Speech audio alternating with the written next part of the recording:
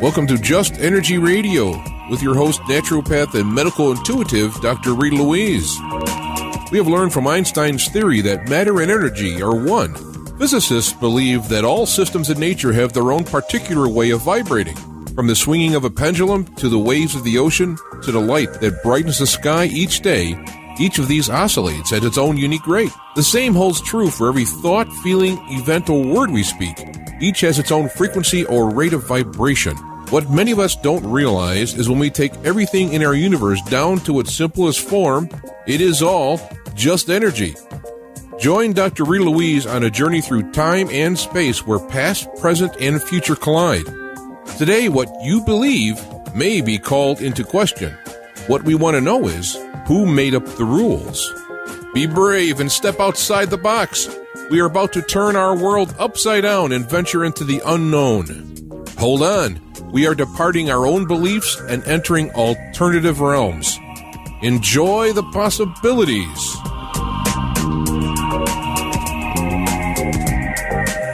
Hello and welcome to Just Energy Radio. I'm your host, Dr. Rita Louise, and thank you all for tuning into the show today.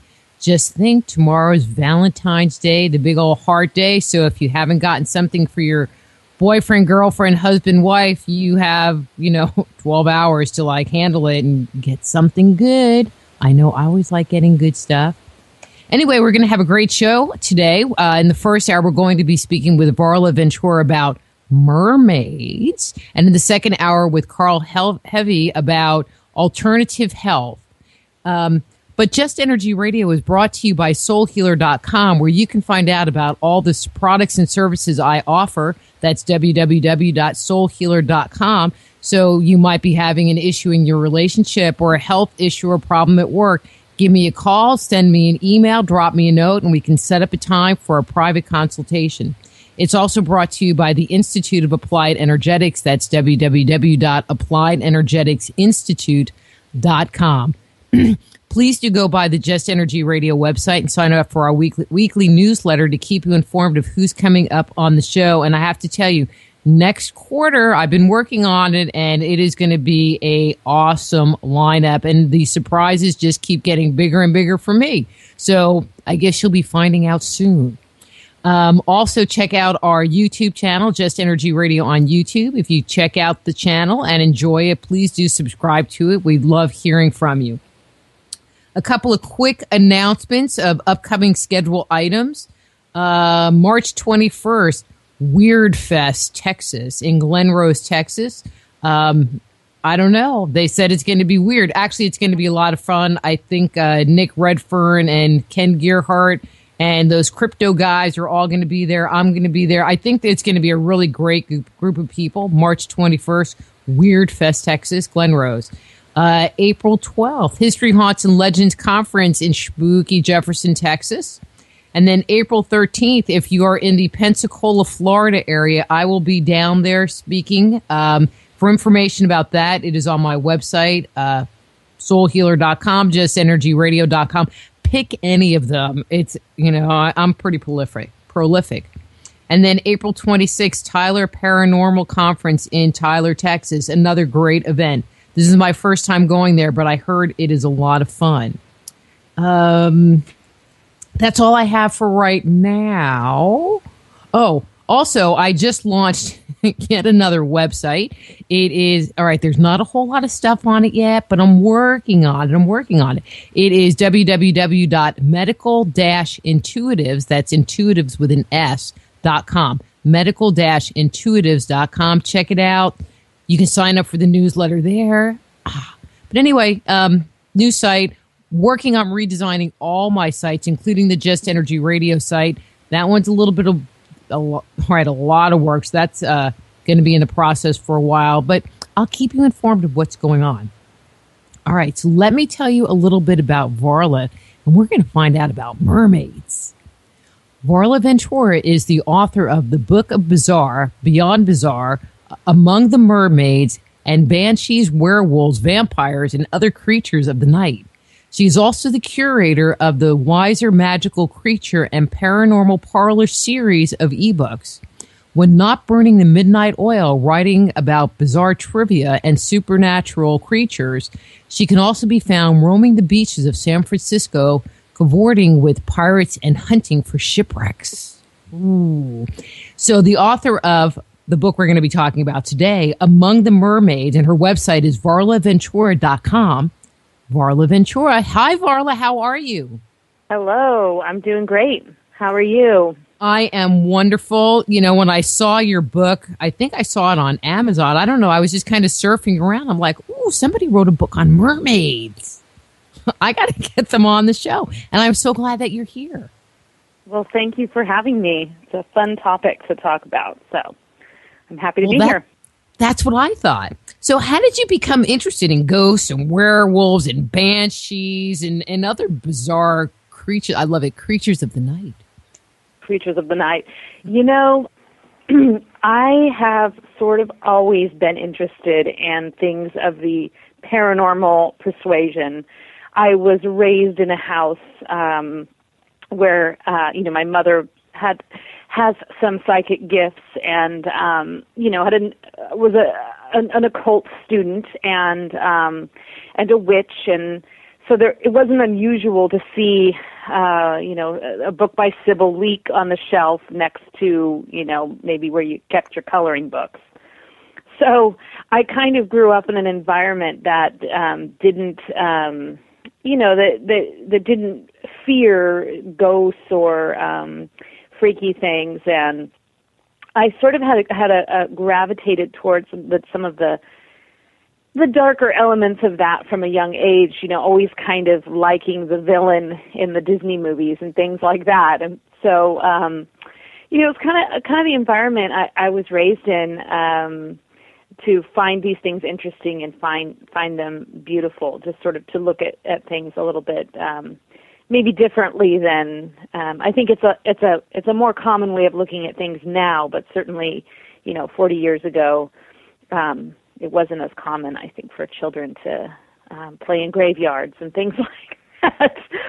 So that's kind of the background I came from. It was just sort of very natural for me to see Halloween decorations on the Christmas tree and play with the Ouija board and things like that.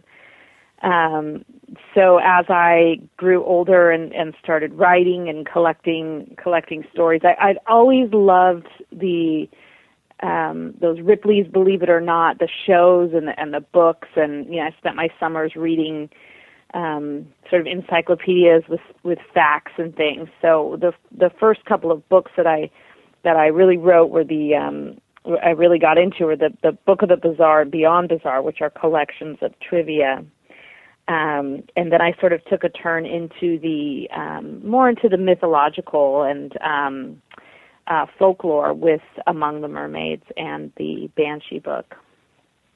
Cool. So I played in a cemetery when I was a kid. Actually, we played softball in the cemetery. And, well, it was the only place with grass. So that was where we went. And, the headstones were the bases. Oops. Can you say that out loud?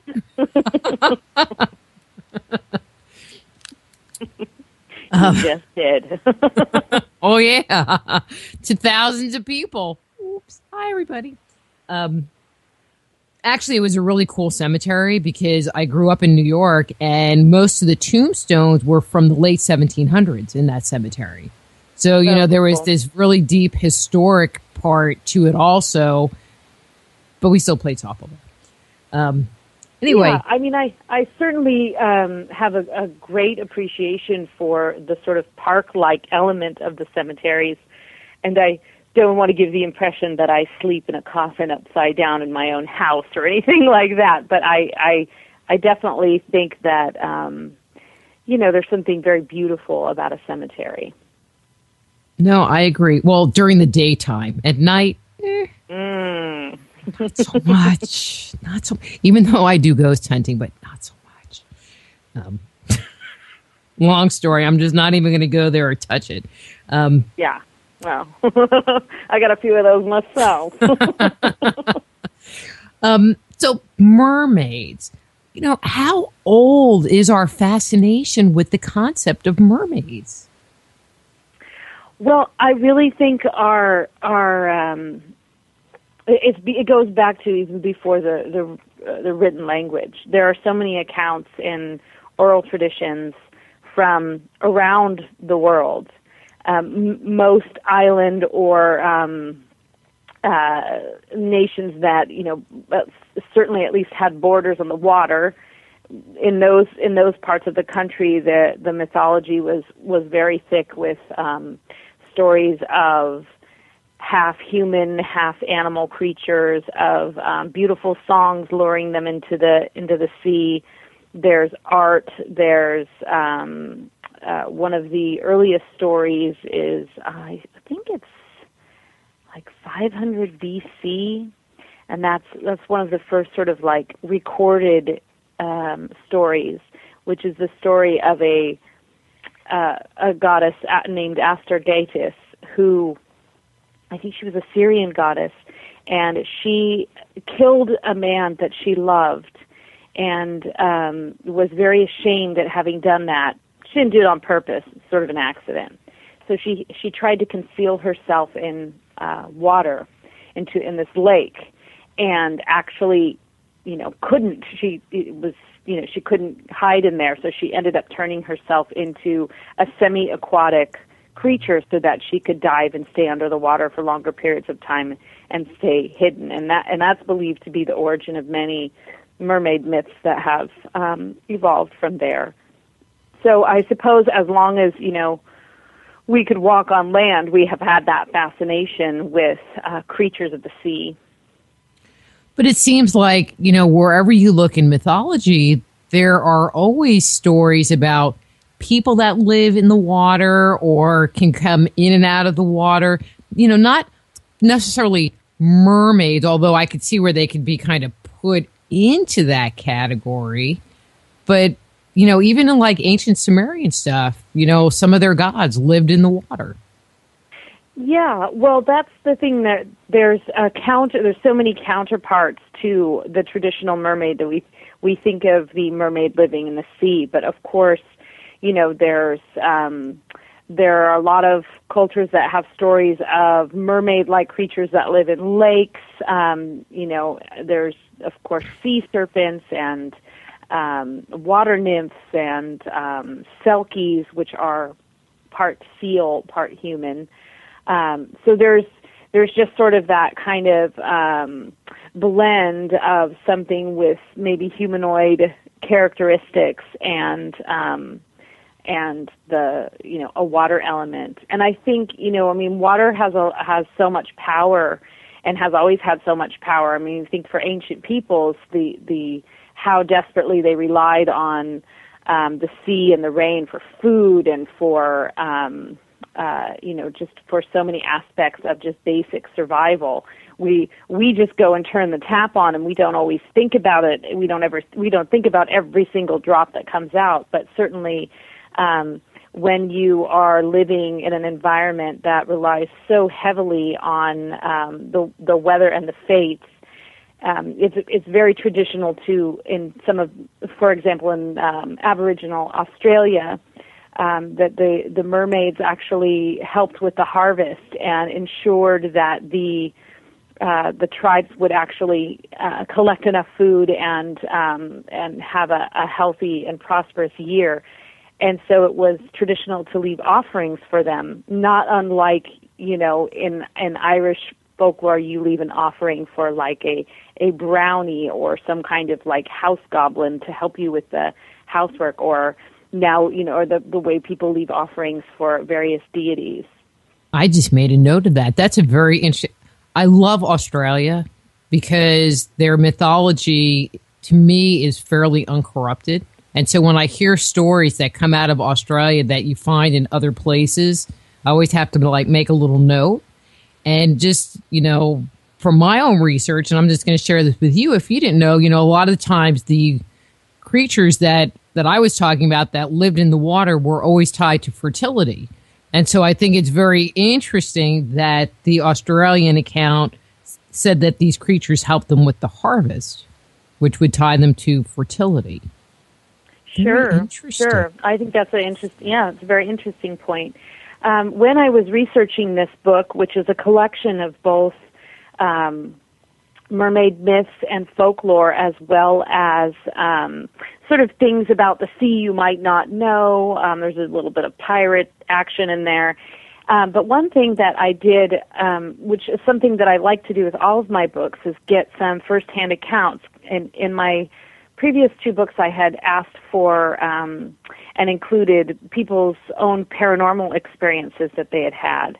I think it lends a certain element to the book to have, stories from people who have actually experienced these things. And so I thought, well, why not? Let's put it out there. Someone's, if people have had so many UFO sightings and, they see Bigfoot, I'm sure someone has seen a mermaid. And the truth is, I think that I actually did get some firsthand accounts. And just to bring it back to Australia, the reason I brought it up is that one of my favorite things that I received were from 2 sisters who are Aboriginal Australian and who granted me the permission to include what's called their mermaid dreamtime myth, and how mermaids exist in their sort of the mythology of their people, and how mermaids contributed to that. What she was talking about almost sounds like what people report of having, extraterrestrial encounters in their rooms. If it's in the middle of the night and there's something with glowing eyes that I don't know what it is, extraterrestrial mermaid, I would never think of a mermaid or man coming into my room in the middle of the night, but it was very surprising to me, and she actually included a sketch so that I had a visual of what she saw, and she said that she's returned to that place many times and has not seen it again. And I just wanted to point out that, she was, I don't know her personally, this was all an email correspondence, but she was a very sane person. She wasn't standing there saying, oh yeah, I just hang out with mermaids all the time. She was saying, I had this encounter and it was paranormal and I didn't know what to make of it, and I'm glad you asked, because this is what I think it was. But yeah, I think that it is sort of maybe what people thought of UFO sightings 20 or even 15 years ago, sort of the way that those things were, you were thought to be not a sane person if you really had an abduction experience or you had a sighting. So I don't know, mermaids are definitely more elusive, but for me, I think, and this kind of goes along with the Aboriginal myth, I think it's very important for us as people to suspend our, is this real or isn't this real?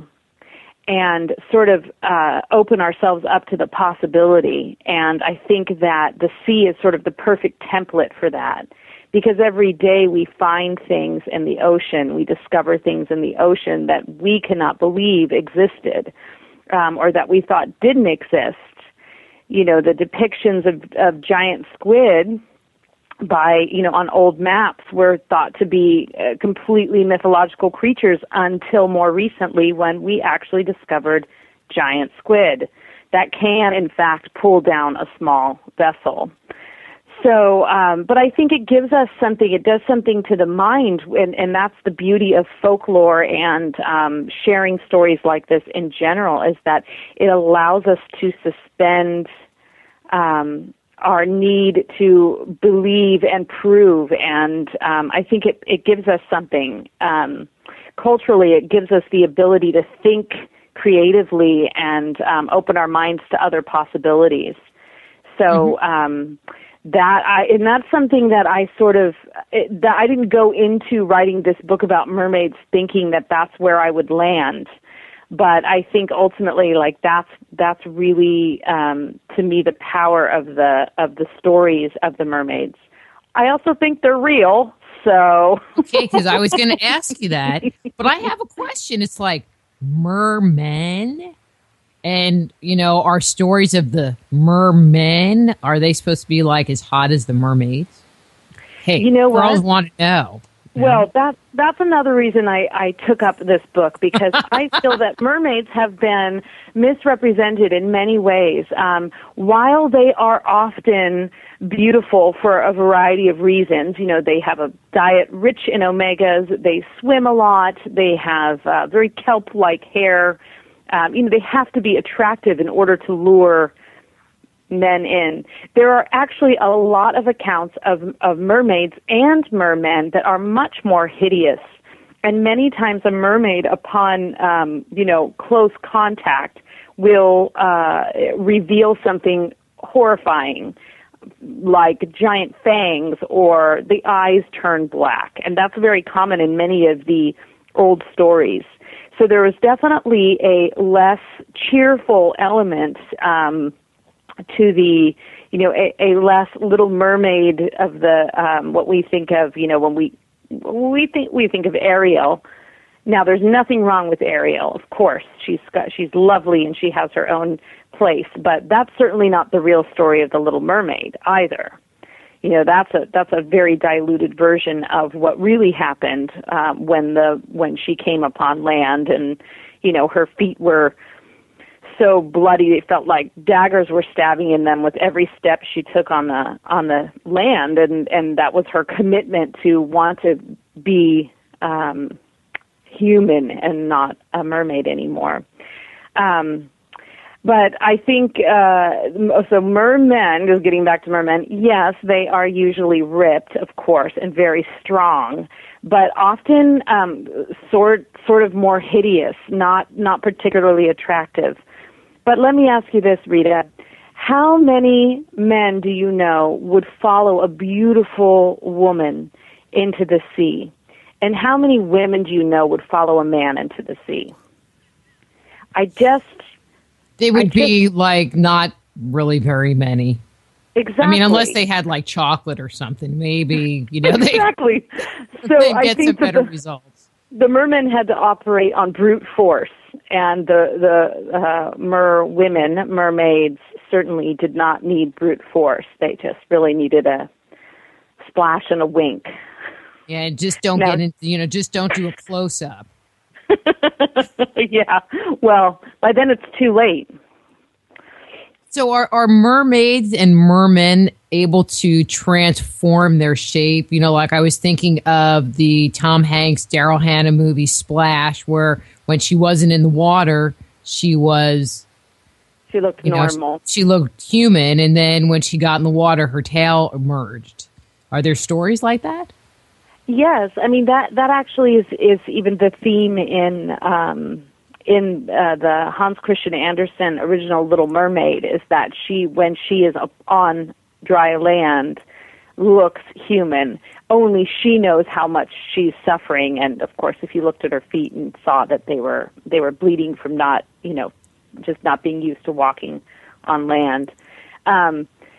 So that element of it, that actually reminds me a lot of the Selkie legend, which is very. It comes from mainly from the British Isles, and right alongside many of the early Murrow sightings. And the Selkie is a woman. Almost always, I've never seen a story where the Selkie is a man, but I'm not saying it doesn't exist. But I've never come upon one. And a Selkie is a seal, but looks like a seal in the water. So it's different from a mermaid in that way. But when she comes on land, she can actually remove her seal coat and then bury it, and she can marry a mortal man, and that's usually what she did. She can have children and have a family, and she's fine as long as the husband never finds the seal coat. Once the husband finds the seal coat, the myth is shattered, the dream is over, and she has to return to the sea. So that sort of transmorphing is an occurring theme. More often, though, you have a mermaid who's in the water just trying to, oh, I'm trapped in this tide pool. Can you help me? You know, so that just trying to lure the prey, the men, into the water. Mermaids and then what also. do they do with them? I mean, have them take out the garbage, change a tire. I don't know. I mean, so they lure them into the water, but any idea for what? Well, mermaids, sometimes I think of them, it's been said that they cause shipwrecks, but sometimes I think that mermaids might just be sort of kind of like helpers into the other world, because in a shipwreck situation, here you have all these soldiers lost at sea, and there's nothing a mermaid loves more than the soul of a dead sailor. I mean, that is just like their match made in heaven. So very often mermaids would appear at shipwrecks, and I've pondered if their role is almost like that of a psychopomp, where they might actually be helping them, because otherwise their bodies are lost and their souls are adrift, and the mermaids will actually come and collect those souls and bring them to their underwater sort of palace or home, where they can sort of live their afterlife in the sea, rather than being a doomed ghost wandering around, with never, the soul never finding a resting place. So it could be because they just, they want companionship. It could be because they sort of got a bad rap, and it's really they're trying to help. I think it's probably a little of both, and in some ways it's almost an animal-like quality, in the way, like Frankenstein didn't mean to crush you. In the way that, they didn't really mean to hurt you. They didn't realize that was going to happen. I think it's more likely that they know exactly what's going to happen, and they just, set their sights on companionship. Are there any? Oh, I'm sorry. Go ahead. Are there any stories? Are there any stories of mortals going with the mermaids and then coming back to tell about it? Well, there are stories that claim that, yes. And one of the most famous stories is by T.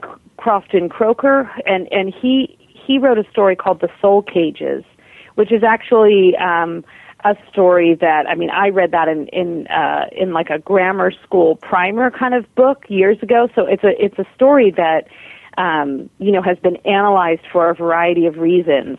And the soul cages are basically these lobster pots that, just these sort of like, they look otherwise empty, that this Murrow, that the main character, the merman, has befriended this mortal guy, and he shows him the soul cages and kind of tries to convince him to stay underwater with him.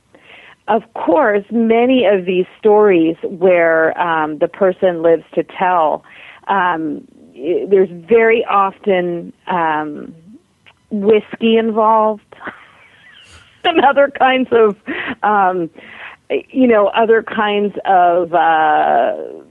maybe sleep deprivation and things like that. And not to say that discounts the story, but in the stories very often it will kind of give you as the reader that element of like, wait, well, did that really happen? And this is very common in a lot of the Irish folklore. I'm not sure if you recall the story of Harvey that was made into a movie starring Jimmy Stewart with the big giant white rabbit that sort of followed him around. So Harvey was a puka, and a puka is a trickster fairy spirit, most common in Ireland, and it has that kind of same element to it where, oh well, the I think his name was Elwood, the main character in Harvey, everybody just sort of said he was a laughingstock. He was the town drunk, and so nobody believed him that this rabbit was following him everywhere. And so in that way, a lot of the stories, there's so much Irish mythology about mermaids and Merrow and Selkies. And certainly part of that is because there's so much written language about that, so that when you're out there reading things, you see those a lot. Many of the more Aboriginal cultures don't necessarily have that. They have an oral tradition, so it's not as widely recorded. Well, and I'm asking because there are a lot of stories that talk about people that go missing, but they go into the underworld, they go into these caves, blah, blah, blah, and then they might reappear and they've experienced some kind of missing time, like Rip Van Winkle is one of those kind of characters. And I was just wondering if there were kind of parallel stories, of people going under the sea, hanging out with SpongeBob, Yeah, I mean, there are. They definitely are. And in some ways they kind of have that same, I guess they're a bit of an allegory for like going into this other world and seeing what it would be like.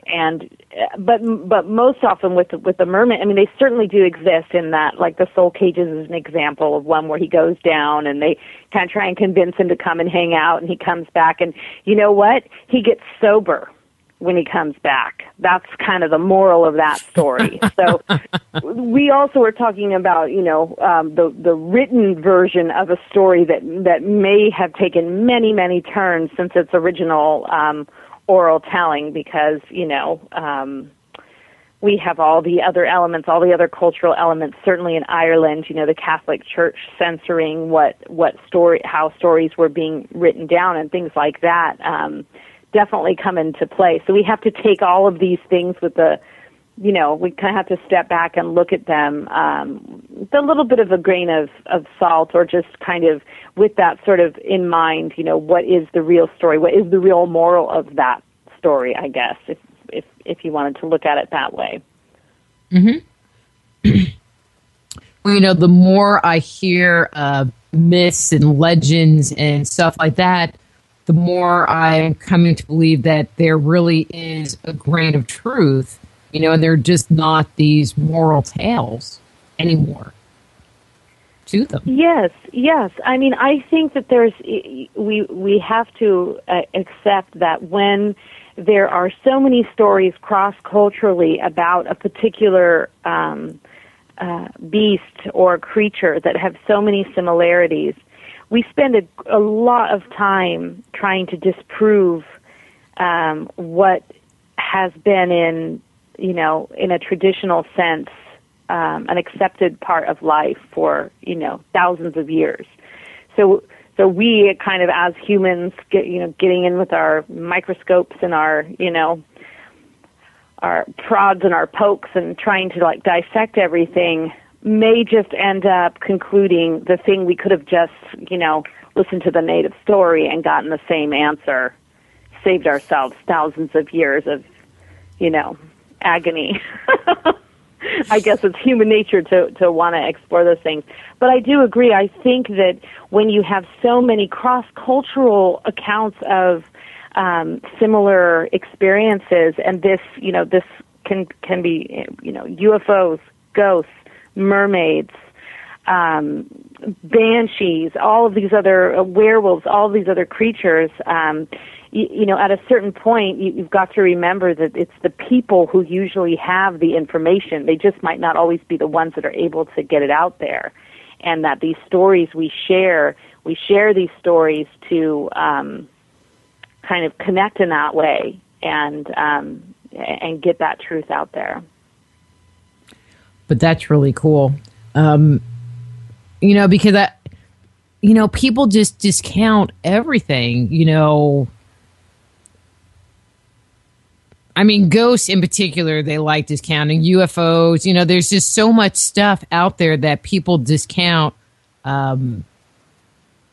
which I don't know. There's so much, I'm going to say, circumstantial evidence. It's so many eyewitness testimonies to these encounters that if they were put into a court of law, they would have to say that it was a fact, or as close to a fact as they could get, short of the smoking gun.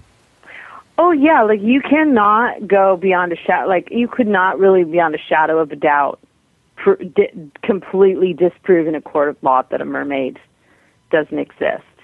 And one of the biggest arguments is the existence of, as I said earlier, like creatures that are discovered every day that we didn't know existed.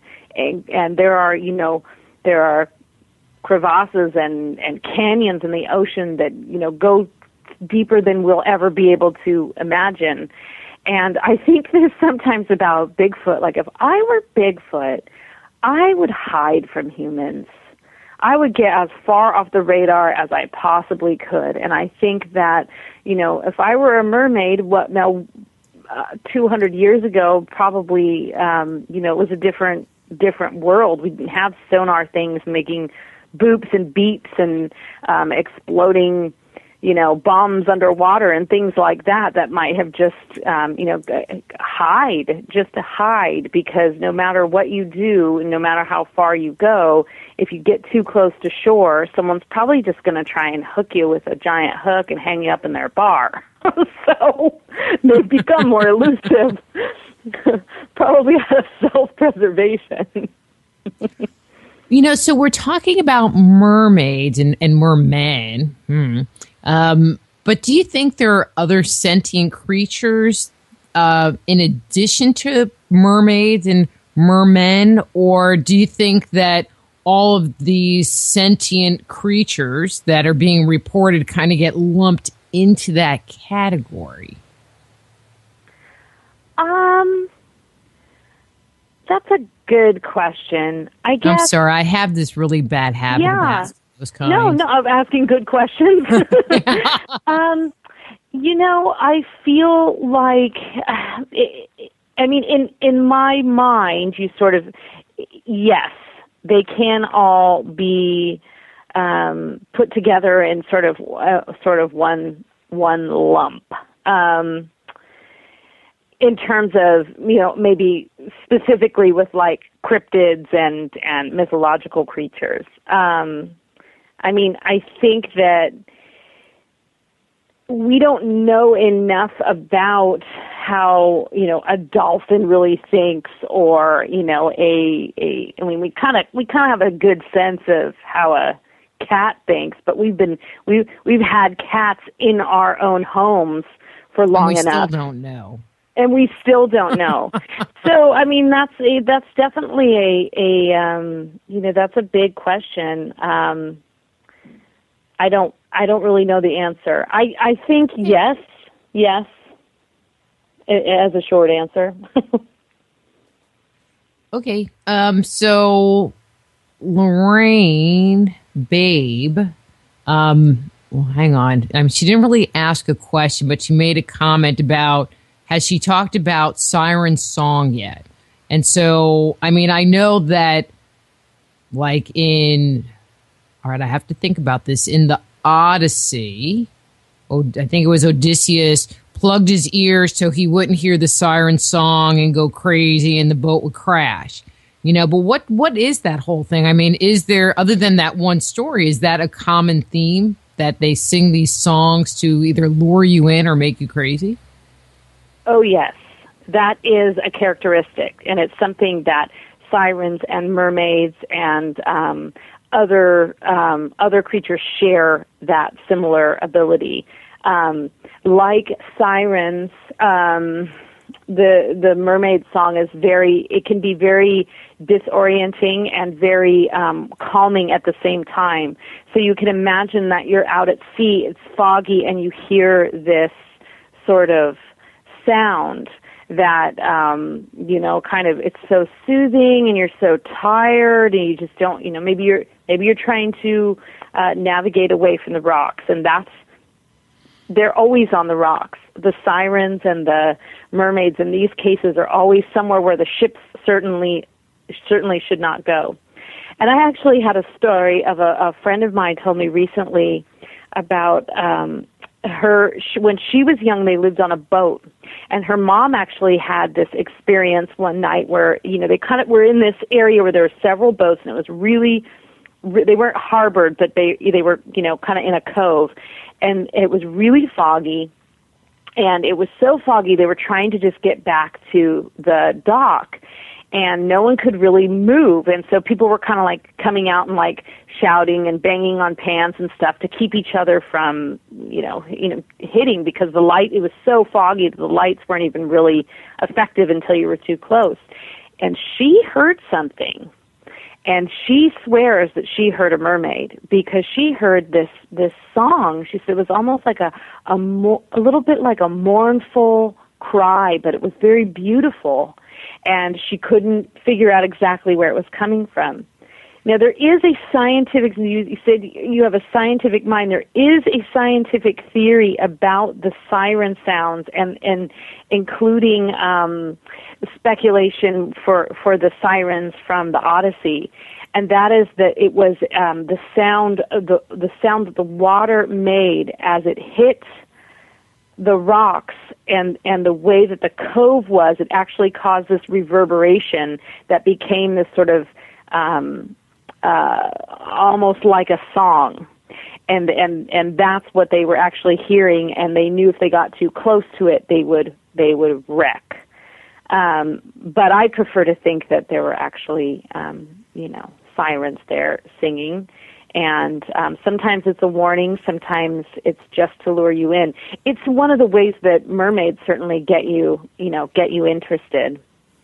So, what's the difference between a mermaid and a siren? In some cultures they're interchangeable. In some of the stories they're interchangeable, but in like a umbrella way, sirens can usually have legs or appear to have more legs when they're like sitting up on a rock or something like that.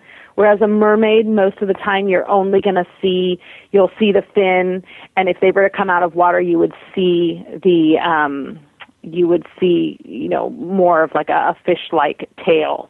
But there are so many different variations on that, as we talked about with like, that story in like The Little Mermaid or in Splash, where she actually was able to transform, or in some cases, the word for siren is the same word as it is for mermaid. But there are, I think technically, if you were to like Google it, you would find some differences. But that's kind of the basic thing, is that sirens aren't usually seen as they're aquatic creatures, but they're not seen as like half fish the way that mermaids are. Mm-hmm. Okay, so this question is from the chat room, and I thought it was just chat room banter, but it's come up again, and this is from Jim, and he was curious about how mermaids could possibly have sex, and then there was the comment, still curious about genitalia, both sexes. Pictures are always sanitized. Yeah, well, that's true. It's not the first time someone's asked about mermaid sex, and for the only thing I can really say to that is that mermaids aren't after sex. That's something that men are after. That's not something that mermaids are after. Mermaids are after, pulling you into the sea. Now, that being said, how do they reproduce? Well, if they're, magical, mythological creatures, they would just sort of, regenerate. In a very the pictures don't depict genitalia, and most of the stories don't include how they reproduce. There are stories where a mermaid has a husband, a mermaid has a family, a mermaid has children. Whether or not it's the way that a fish reproduces and they lay eggs, or they actually give birth, I really don't know. Well, if you think of fish, you don't see fish genitalia flying around either. All right. I don't go looking for fish genitalia, but when you watch Discovery Channel, they got a whale flying around. It's not like you see stuff. Anyway. Yeah, maybe it's just tucked. We get into some really borderline raunchy conversations on this show sometimes. Jim brought it up. I know, Jim. I know. I posted. I go, I love you, Jim. Anyway, has there been any scientific investigation? And I'm going to say in the last 100 years. When we had more sciencey kind of stuff. Into the phenomena of mermaids, and have they uncovered anything? Well, there have been a lot of hoaxes, almost one of, rivaling Bigfoot in terms of the number of hoaxes.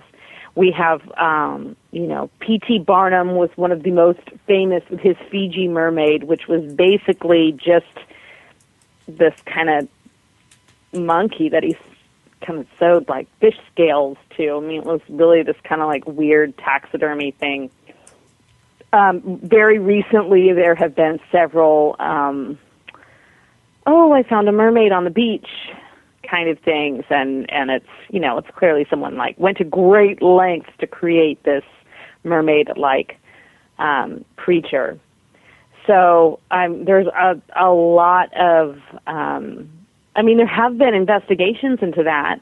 I had one gentleman tell me this elaborate story that he and another man went to an island in the South Pacific and to investigate the existence of mermaids, and actually discovered that the people there had a great connection with the dugongs, which are basically like the manatees of the South Pacific, and that their culture had this long-standing history of, like being able to fish when there were, like dugongs would indicate where there was a good harvest of fish and things like that, and that if you look at a manatee tail or a fish tail, that actually kind of morphs into a mermaid story, almost to protect the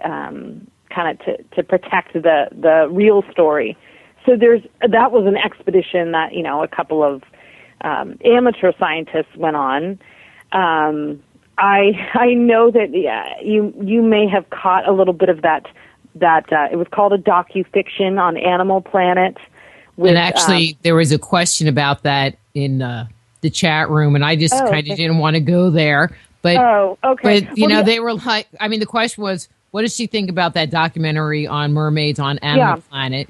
The only thing I will say about it, and this just goes to your scientific investigation, and I'm not sure if it's just because in the docufiction they talk about the National Oceanic and Atmospheric Association, but that is a government organization that released an official statement that mermaids are not real, so that we all knew that that NOAA did not say that they actually found mermaids. And when I saw that, and I actually saw that before I saw the documentary, I laughed, and then I thought, wait, why are they emphatically denying the existence of something that, presumably they shouldn't have to go there? And then I thought, oh, well, little girls across the nation are just, woke up this morning devastated because the government declared that, mermaids aren't real. I mean, news at 11, Santa Claus isn't real either. And then the last thing I thought was, anytime the government emphatically denies anything, it makes me very suspicious. So that was kind of my after the fact of these documentaries coming out. But those documentaries actually do touch on, it's not real. Those documentaries are fake, but they touch on a lot of the real sightings and real experiences that people have had. They just called it docufiction. Well, the unknown docufiction, I remember watching that on TV, and I'm like writing down the names of the scientists, and the next day I am literally online trying to find these people to get them on the show. And, man. I mean, I was just like, wow. Well, it only said it in the very beginning, and as somebody because we had recorded it. Well, and as somebody very astutely pointed out, like, who watches the show from the very beginning? You're usually running around grabbing your drink and, like, oh, that's on, okay, or, I mean, you're probably not going to see it, which was actually very clever of them from a publicity point of view. Oh, yeah, this is not real, they say at the very beginning, and, but that's part of the television process, so. Anyway, yeah, but even the doctor, the guy, he had a website up, and then on the website it said that it was like shut down by Homeland Security, and so there was a whole big thing online about that his webpage was shut down and blah blah blah blah blah. But I went into the Wayback Machine. I love the Wayback Machine. And I saw that the website really was only up for like a week, a couple of weeks. So it was like, so it wasn't really shut down. There wasn't really a website in the first place. Right. Well, I mean, there are a couple of interesting things in there. Like, they have this one scene where they kind of like see a mermaid, and they say it's in Kiryat Yam, Israel. And at the time when that documentary came out, I was actually working on my book, and I had just learned about Kiryat Yam and how they actually have a high number of mermaid sightings in the waters right off their coast, and that town has a $1 million prize to anyone who can bring them evidence of a mermaid. So, while the documentary is kind of like showing this thing, this town actually does exist, and it does have a high number of mermaid sightings, and it does have this prize for anyone who can prove it. Now, in the movie, I mean, that could have been Santa Cruz for all we know. We don't know that that's where they actually were, but it was just kind of, as soon as I saw it, I was like, oh, Kiryat Yam, that's the place that has the $1 million prize. That's. So they were, they were not totally like just grabbing things from, the ether. They had researched a lot of the common myths and stories. So for that reason, I'm glad that it puts that idea in people's minds. And again, I just think it's hilarious that the government felt the need to deny that mermaids are real. Well, but it was presented in such a way that it makes you wonder if they got bombarded with emails, and phone calls, and, just because of people watching and going, oh my God. Yeah, but come on. I don't know. I mean, so you told about the one report of the woman having the merman show up in her hotel room. I'm not even going there after Jim's whole thing. And but have there been other sightings in more recent time? Not ones that you've made a call out for. But I just kind of in my mind I think we're in the modern era. The last, I'm gonna say 100 years. Have there been sightings, in the last 100 years? Oh, yes, there have been. And I think that, that town is an example of where people have seen mermaids. There's, still mermaids are seen off the coast of Ireland and Scotland. I'm sure that actually somebody called in. I was on Coast to Coast one night talking about mermaids, and somebody called in and told this story about the mermaid that lives in this giant lake that used to be a volcano, and it's now a lake, and it was somewhere in Mexico, and they grew up in Mexico, and there's this mermaid that people still regularly see, and I cannot remember what they called it, but it was this kind of recurring thing in this town. They didn't call it a mermaid; they had a whole other name for it, but it fit the description very, very accurately. So yeah, I mean, there's still ongoing sightings, and I do think that it's one of those creatures that, like I said, I think people don't necessarily come forward the way they would with a ghost story, but I do think there are people out there that have seen something or felt something or heard something in the water, and the grandmother told them a story. And we I do want to point out that I acknowledge that, a sailor many months at sea, possibly scurvy-riddled and dehydrated, might see a manatee and think that it is a beautiful, supple woman. I mean, I think we do have to acknowledge that some of these stories come from a place of, a hallucinatory state. But at the same time, like Blackbeard, for example, was terrified of mermaids and actually would order his crew to navigate away from areas where there were reported mermaid sightings. So, there's a lot of, it's kind of one of those things that's like people, they may not admit that, yes, I totally believe in a mermaid, but if, you thought that you might get sucked under by one and you were walking somewhere, you had your, kid with you or something, you might just to be safe, kind of keep an eye out. Well, on that note, Varla, I have to let you know we are out of time. This hour went so fast. It did.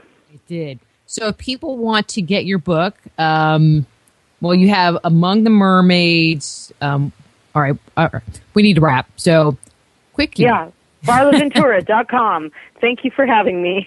Thank you very much. And actually, if you guys want any of her books, if you go to the Just Energy Radio site and click on her name, I have them posted with links that you can go right to Amazon and get them and all that good stuff. Varla, thank you. Thank you You're so fun. much. It was a pleasure. What a pleasure. Okay. You have a great night. All right. Take care. Bye-bye. Bye-bye. That's Varla Ventura. Her book is, this one that we're talking about is Among the Mermaids, Facts, Myths, and Enchantments from the Sirens of the Sea. Her webpage is varlaventura.com. And we'll be back with Carl Helvey after these words from our sponsors.